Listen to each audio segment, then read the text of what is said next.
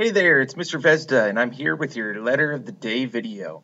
If you're watching this video, this is probably your first online Letter of the Day of the week. You probably did J yesterday at school with me, and now you're online and you're going to check out the letter K. Okay? We've got capital K and we've got lowercase k here. Now, letter K is a very important letter for us, and I'll tell you why in a little bit. But first, just check out the capital and lowercase version for K. They're kind of very similar in shape when we write them. So just relax, chill, and listen to our K video. Now, we're going to take a look at a bunch of words that start with K. Before we do that, we need to know the sound. Now, the letter K makes the sound K. Now, when I make that sound K for you, you're probably starting to think, well, Mr. Vesda, you taught us that the letter C makes the sound K. And that's still totally right. What I'm here to say is the letter K makes the same sound as the letter C. The letter C says K, and the letter K says K. Practice making that sound even though I already know you know how to make it from the letter C. Say K. Very good. Let's do it 3 times in a row. Say K, K, K. Awesome. I love it.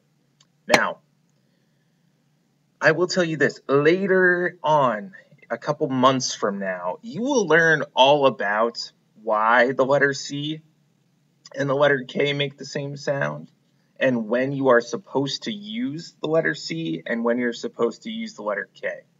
But we're not there yet, okay? I just want you to relax and remember that K makes the same sound as C. And now we'll look at K in some words that start with the sound K. Okay, so let's check them out. So once again, we have our capital K and lowercase k. Let's get into our word list.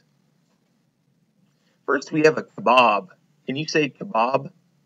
The word kebab starts with the letter K and the sound K. Here's kale. Can you say kale? Kale is a vegetable that starts with K and the letter K. Now we have kangaroos. Can you say kangaroos? We use the letter K for kangaroos, or for K at the beginning of kangaroos. Here we have a kayak. Can you say kayak? Kayak starts with K. Here's a kazoo. Say kazoo. Now here is a kettle. Practice saying kettle. You should be hearing the K sound at the beginning of all these words. Next is a key. Say key. Here we have a keyboard.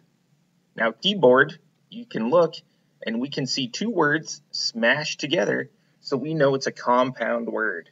Key, board, keyboard. The word key is a word by itself, and board is a word by itself, but we can smash them together to make something new. Here's kite. The word kite starts with K, and we use K. Aw, here we have a kitten. Say kitten. Kitten starts with K. Here's a fruit. This fruit is called kiwi. Say kiwi. Next, we have an animal, and this animal is a koala bear. Say koala bear. Here's our list of all 12 K words we just practiced. Let's go through and say them one more time. Say kebab, kale, kangaroos, kayak, kazoo, kettle, key, keyboard, kite, kitten, kiwi, koala bears. All of these words start with K, and instead of using C, we're going to use K. Like I said, don't worry. You're going to learn all about different words when we use C and when we use K. All right? Your next job is very important. We're going to practice writing capital K and writing lowercase k at the big board. So I'll see you there in a second. All right, here we are. We're at the big board together, and we're going to practice with capital K and lowercase k. Now, both capital K and lowercase k are going to be three lines that come together to make the same shape, or to make the K shape. So what we want to do is, when we start with capital K, is we start with a straight line down. You're probably noticing a lot of our capital letters start with a straight line down. Now, after I make that straight line down, I'm going to pick up and I'm going to go back to the top, and I'm going to make a slanted line into the middle, like this. And then to finish the K shape, I'm going to make another slanted line down to the bottom. And I have a perfect capital K. All right, let's do two more together here. Just watch me. Straight line down, I pick it up.